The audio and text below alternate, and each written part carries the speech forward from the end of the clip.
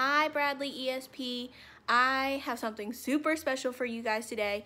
I wanted to bring along a couple of friends to help with the video today. So we have baby Sloan and Miss Lawler. So today we're going to show you a math fluency game that you can play either by yourself or with someone else, but since I have friends here, we're going to play together, and all you need is a deck of cards, any deck of cards. And so we're going to show you how to play.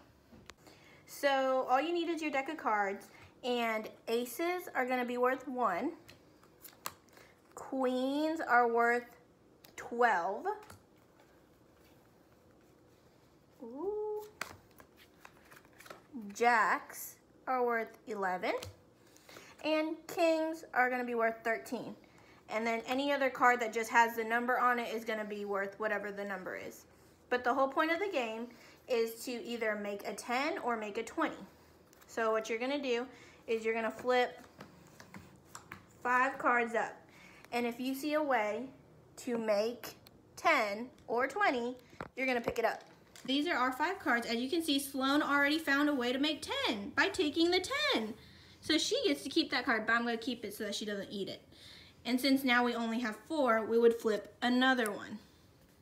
Now, I don't know. I don't see anything that makes a 10. Do you, Miss Lawler? No, I don't see a way that makes 10. So what we're going to do is we're going to go ahead and flip one more card over to see if maybe we can make a 10 that way.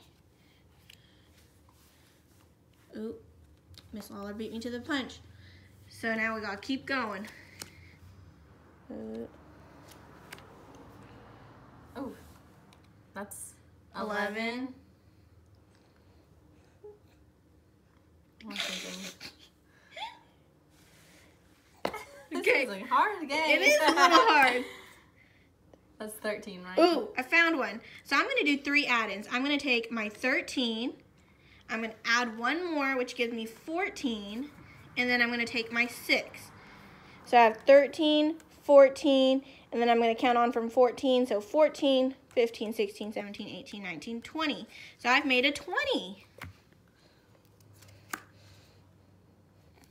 Oh, I have a way to make 10. Go for it. 5. You steal that one. 5 plus 4 is 9, and 9 plus 1 is 10. So Miss Lawler also found a 3 add-in to make a 10. I just found 10. All right. 20. 11,